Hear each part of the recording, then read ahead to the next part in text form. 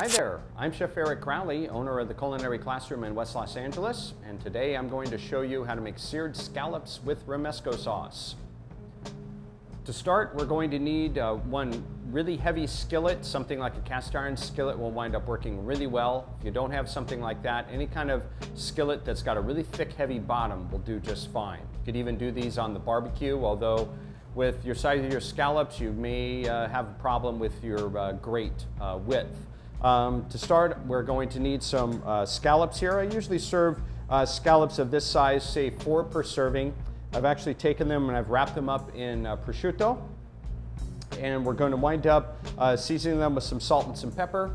We're also going to need a little bit of oil to coat the bottom of the pan in order to do the searing. About 1 cup of Romesco sauce for 2 servings of this dish, and a little bit of thyme leaves that we're going to use as a garnish. So the first thing I start to do is I want to get a skillet really nice and hot. Here I have a cast iron skillet, really well seasoned. Going to pour in a little bit of oil. To do olive oil, I do like to do something, use an oil that could get a little bit hotter than olive oil, like canola oil. Coat the bottom of the skillet. And then we're going to take some salt and sprinkle a little bit on the scallop.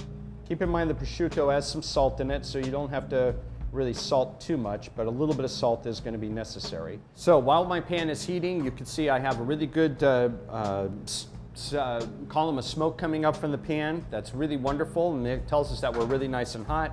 I have salt and pepper on one side of the scallops, and I'm going to take the scallops and put the salt and peppered side into the pan.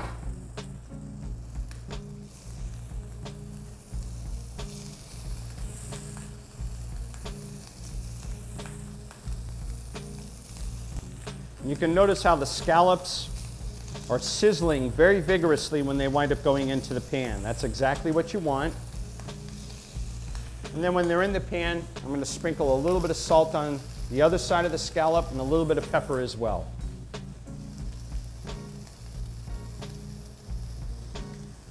Scallops do not take very long to cook.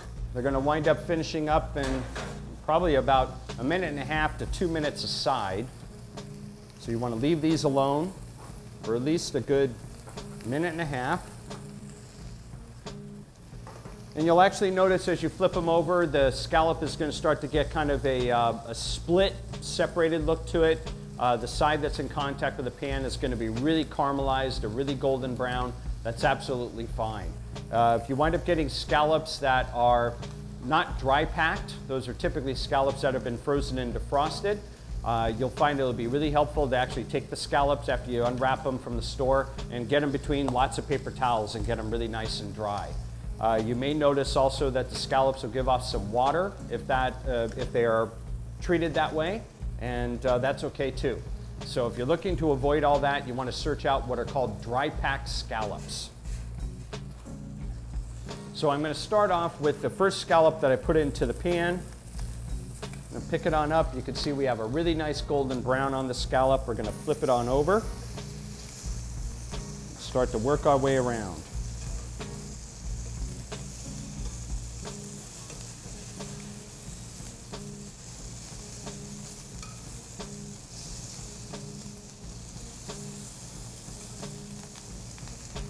With scallops this size, I'll continue to cook them on the other side until I actually get a browning equal to this on the other side of the scallop. Generally, once the scallop loses its raw color and it starts to get opaque or white on the inside, it's done. You may also notice when you flip the scallop over that some of the oil has spattered out of the pan, maybe even absorbed by the meat of the scallop and a little bit of the prosciutto. So if the bottom of the pan is looking dry, pour in just a little touch of oil, give the pan a quick little tilt, and let it continue to cook. If you're doing this in your home kitchen and you're not outside, you want to turn on your ventilation fan, maybe even open up a couple of windows because it's going to be a little bit smoky. If I give these a quick touch with a clean finger, they still have kind of a spongy feel to them, so I'm going to go ahead and let them continue to cook until they firm up. Nice golden brown on the other side. Nice firm feel to it.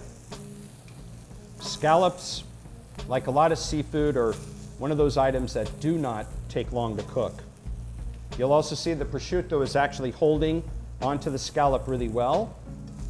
If you wrap it up really nice and tight, you'll actually get the protein of the prosciutto to actually stick to itself. And that way you can bypass any toothpicks or anything like that. Okay. A little dollop of Romesco sauce onto each one.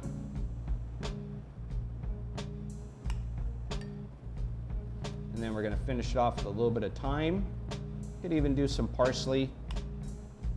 You could even do some ground up almonds. If you're making a Romesco sauce, you might have some almonds left over that didn't get into the sauce itself. You could even scatter some of those around as a garnish.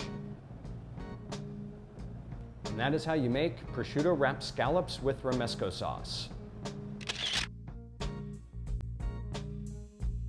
Thanks for watching. Be sure to click on other links so you can get other recipes. If you don't see something that interests you, email a request to requests@Mahalodotcom. Also be sure to subscribe so you can get lots of wonderful additional information. Thanks, and I'll see you soon.